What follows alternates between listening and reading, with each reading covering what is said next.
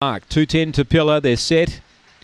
Ready, away. Now speed out wide from Redhead. Relton's going to carve over, booting up Dinky Man. It's getting tight. 3 wide Trademark Boss. There was bother there. And getting away now was Redhead Relton, led by 4 lengths. Running into second, Dinky Man. On the inside, Shanaqua. Then came Charlie Chops. Into bother there was Zipping Olga. Passed by Pillar. Well back, Whitney Showgirl. Trademark Boss last. Out wide, Dinky Man looms alongside of Redhead Relton and takes the lead. Dinky Man forges clear, defeats Redhead Relton. Whitney Showgirl third, fourth I'm not sure.